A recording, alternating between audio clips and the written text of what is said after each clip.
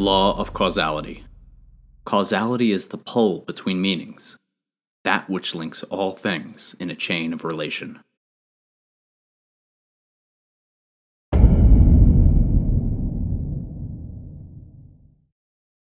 At the top of a hill in the eastern region of Liurnia lies an old, dilapidated church. The passage of time has not been kind, its walls crumbling and roof collapsed. This place has seen better days, and though its history may be forgotten by most, one occupant still remains. You are tarnished, aren't you? I welcome you to the Church of Vows. I am Miriel, steward of this sacred chamber. My apologies for the unseemly state of affairs. Do you know the origin of this place? How it came to be known as the Church of Vows? Well, that is a shame. But who can blame you? The shattering has caused us, all of us, to lose sight of something very dear. It is here, at the Church of Vows, that the great houses of the Erd Tree and the Moon were joined by the matrimonial bond between red-haired Radagon and Rennala of the Full Moon. And so our church holds in view the monuments of both houses, the Erd Tree of the capital and the Academy of Lucaria. You wish to know more of Lady Rennala? She is Queen, head of the Carian royal family, and governor of the Academy of Lucaria, the great and beautiful full moon witch. Rennala, the last queen of Caria, comes from a long tradition of Carian queens, with the first said to have been a young astrologer who gazed at the night sky as she walked. She had chased the stars every step of her journey. Then she met the full moon, and in time, the astrologer became a queen.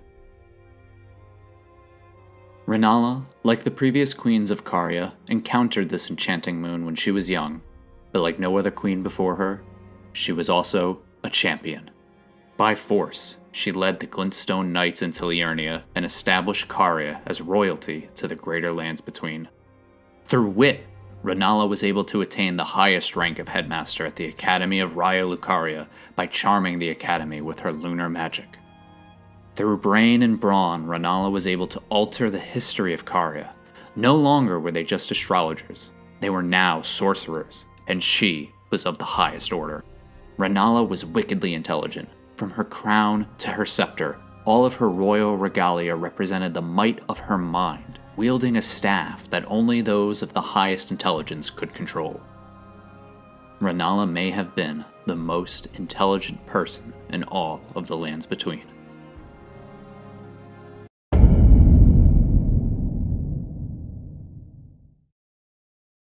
The First Liurnian War. Radagon's glory burns red as his hair. You wish to know more of Lord Radagon? Lord Radagon was a great champion, possessed of flowing red locks. He came to these lands at the head of a great golden host, when he met Lady Rennala in battle. Radagon, champion of the Erd Tree, marched with the might of the Golden Capital's best, but their sheer numbers and strength were no match for the Carians Oathbound. Numbering fewer than 20, the knights sworn to the Carian royalty wielded swords that could serve as catalysts, letting them produce sorcerous battle skills that mere physical strength could not compare. The Carian royal prestige was embodied in the grandeur of the blades of their magical great swords. Even in the face of insurmountable odds and the waves of invaders blessed by gold, the Carian knights never wavered. With cool minds and clear thoughts, they fought through sleepless nights and the madness of war. Lucidity was always a companion to the Carian loyal. The Carians did not just have knights in their employ, but also sorcerers from the Lazuli Conspectus, singular among the greater Lucaria Academy, who saw equal power in the moon as they did the stars. Their loyalty sworn to the moon, these sorcerers could conjure magic greatswords that could deliver sweeping blows and gain the strength of knights. The Carians were experts at politicking from even before their foundation as a recognized royal line, when they were just mere astrologers. Their neighbors on the mountaintops, the fire giants, were considered their friends.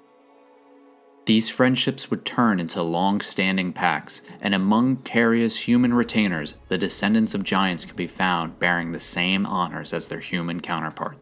Called into service when the queen invoked an oath they swore, the trolls fought arm in arm with their human comrades. No matter the might of the Erdtree forces, even with the great champion Radagon at the helm, Caria and her loyal allies would not falter and would not break. Thus did the wars continue.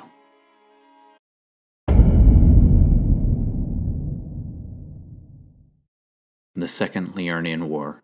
No victory for the Golden, nor for the Moon. No prize but atonement, the birth of a vow. Lord Radagon was a great champion, possessed of flowing red locks. He came to these lands at the head of a great golden host. When he met Lady Rennala in battle, he soon repented his territorial aggressions there, and became husband to the Carian queen.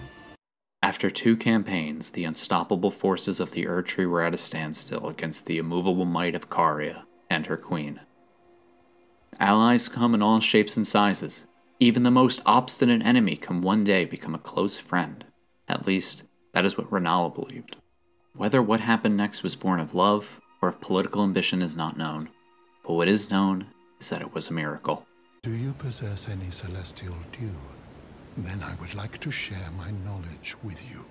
Concerning the miracle of this Church of Vows, Radagon once cleansed himself with celestial dew, repented his territorial aggressions, and swore his love to Rennala. The order of the Erdtree and the fate of the moon were conjoined, and all the wounds of war forgiven. If the Erdtree was to make amends for their transgressions, they would need to offer something in return for peace. In return, they offered a marriage between champion and champion. Thus, the Carians could reign independently over their vassals with no fear of aggression from their eastern neighbor.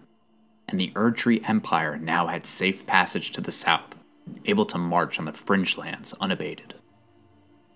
This union would result in 3 children: General Radahn, Praetor Rykard, and Lunar Princess Ranni, as well as their stepbrother from their father's side, Blaidd the Half-Wolf. One of the greatest gifts in the world is that of children, and a mother's love knows no bounds. While Rennala loved all of her children, her love for Ranni was special. She was more than just her daughter. She was a Carian princess, and one day would become queen. She would have to follow in her mother's footsteps, rule the Carian royal house, and follow Carian traditions. When Ranni was young, she was led by the hand of her mother, like Rennala's mother led her, to meet her moon. What she beheld was cold, dark, and veiled in occult mystery. Indeed, for to the world, the Carians and their queens were adherents to the full moon. Sorcerous pilgrims would make their way to the mountaintops to behold the moon that they thought young Rennala gazed upon. Yet, it is tradition to pass down the truth, from mother to daughter of the dark moon. There is another tradition shared between the mothers and daughters of Caria. In the Grand Library of Raya Lucaria, there is a locked chest that is passed down to Carian princesses. Inside, a wedding ring.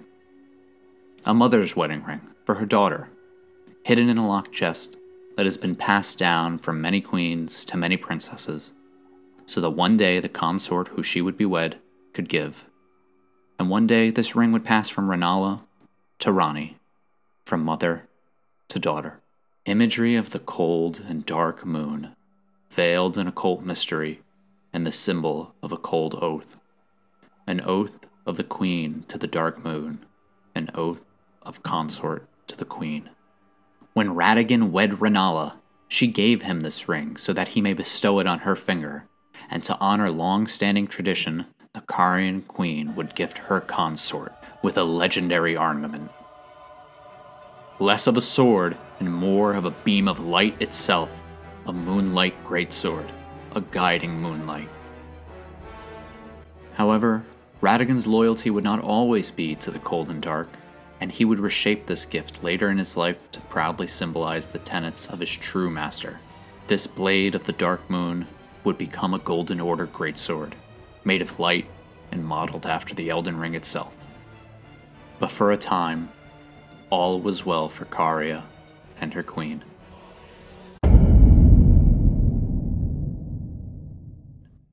Something would happen, though, that would break Rennala. The once great and beautiful Queen of the Full Moon would only feel cold, dark, and alone. On a night of wintry fog, the rune of death was stolen, and the demigods began to fall, starting with Godwyn the Golden. The lands between were shook by the death of a scion of the Golden Bough, but another child perished that night as well. The thing most dear to a mother would be taken away from her. The love of her life would slip from her grasp, never to return. The death of Lunar Princess Ranni. The death of Rennala's only daughter. The cycle was broken. The traditions were worthless. What is a mother if she loses her child? What makes a queen if there is no princess? The Carian royal line would end with Rennala, but for Rennala, her world had ended. The beautiful full moon witch had waned, her night sky was empty, and the morning would never come again. She had not lost just her daughter, but her future, her hopes, and her dreams. However, when Godfrey, first Elden Lord, was hounded from the lands between, Radagon left Rennala to return to the Erdtree capital, becoming Queen Marika's second husband and king consort, taking the title of Second Elden Lord. The mystery endures to this day as to why Lord Radagon would cast Lady Rennala aside, and moreover, why a mere champion would be chosen for the seat of Elden Lord. Rennala would have to be alone with her grief, a grief she could not share with her husband. Although Radagon was loyal to the Golden Order and was compelled to return to the capital, he was still the father of Ranni and husband to Rennala. No matter where his true loyalties lied, and no matter the oaths he would break, he could not bear to see the love of his life in such pain. He would still attempt to protect her heart in his absence. He would always try to mend what was broken. He would also leave behind a gift for his beloved, one that might help ease the pain. In the end, Lady Rennala was left alone, cradling the amber egg Lord Radagon bequeathed her. Now she devotes herself to it through forbidden rite, the grim art of reincarnation. You would do well to remember, severing a vow, strongest of bonds, has consequences ever more dire. An egg of amber was left in place of Consul. If Rennala could not have her daughter back, she could make a new one, again and again. Inside this amber egg was a piece of the Elden Ring itself, the great rune of the unborn. With the power of creation, she could bear new children, perfect children who could be born anew, again and again and again. But these children born anew are all frail and short-lived, imperfect beings, each and all. As long as the memory of love exists, grief can never go away. Only when memory fades, so too does the pain, and the joy with it. Thus did Rennala repeat the process, eventually becoming utterly dependent on it. It was sleep to her, and with each awakening memory of grief and of joy, she faded into oblivion.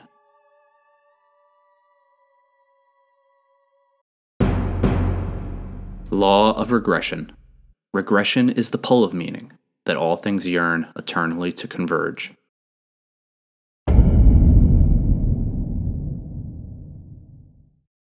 This way, Tarnished. May I have a word? A pleasure to meet thee, Tarnished. I am the witch Rennala. Dressed in a witch's pointed hat, rigid and frozen through, of a style associated with practitioners of heretical sorcery, Ranni returned to the lands between. Her spirit housed in a doll modeled after her secret mentor, the woman who led her to her moon, and garbed in her very clothes. Ranni has returned to weave her night into being. Though Ranni may not know it, She was following in her mother's footsteps, disguising herself in the same garb that Rennala once did, and forging oath-bound allies like she once did, and overcoming her enemies like she once did, to follow the path of the Dark Moon like she once did. In the Grand Library of Raya Lucaria, there's a locked chest that is passed down to Carian princesses. Inside, a wedding ring. A mother's wedding ring for her daughter, hidden in a locked chest that has been passed down from many queens to many princesses, so that on one day, her consort, who she would wed, could give. And that day has come.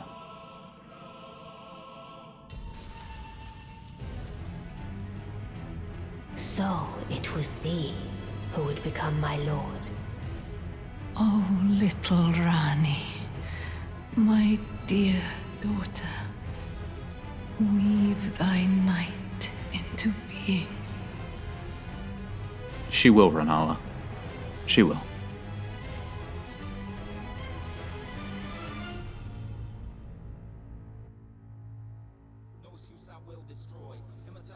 Hey everyone, Jack here. I wanted to take a minute or two at the end of this video to say thank you if you watched all the way through, if you watched my previous video, and also just give a little explanation to some of the theories that I threw into this video. We have a woman, Rennala, who is, when we find her, continually making new children who are frail and short-lived over and over and over again. And as I painted in the video, I think it's because she misses her daughter. There's a long tradition, as stated in the Discarded Palace Key and the Darkmoon Greatsword, of princesses getting passed down a wedding ring, or giving their future husband a beam of light from this occult moon that they secretly follow. Something like this is a little unorthodox, but it has a lot of validity. It also gives us a different understanding of the timeline and the lore within Elden Ring. If Rennala is truly grieving Ranni's death, well, that would mean the Night of the Black Knives occurred before Radagon left for the capital. It would mean that it happened before Godfrey was banished. So what does that mean for the story? If Radagon wasn't at the capital yet, and as some people believe Miquella was allied with Godwyn in some way, what does that mean for the birth of the Twin Empyreans? If Rennala has been an adherent for the Dark Moon, and it's a tradition that's passed down from mother to daughter and mother to daughter and shared with their husband, what does that mean for the Carian goals? Why did they come to Liurnia? Why did Radagon get sent from Marika to go to war on Liurnia and eventually have a marriage together? If he knows about the Dark Moon, what does that mean for Marika knowing about the Dark Moon? So there's a lot of questions we can ask just for changing one simple thing to our understanding of the story. We have an example of Renna the Snow Crone really being Rennala in disguise. We have Ranni's Dark Moon telling us that her mother led her to her moon, and her moon was a dark moon, but we have some spells and some items saying that the Snowy Crone Witch was a heretical witch in the woods who taught Ranni. So which one is it? Castle Sol and uncovering the mysteries of the eclipse. Please stay tuned. We'll be talking about Miquella, the Night of the Black Knives, Ranni, Godwyn, and Golden Order fundamentalism in the next video. And I hope to see you next time. Thank you very much.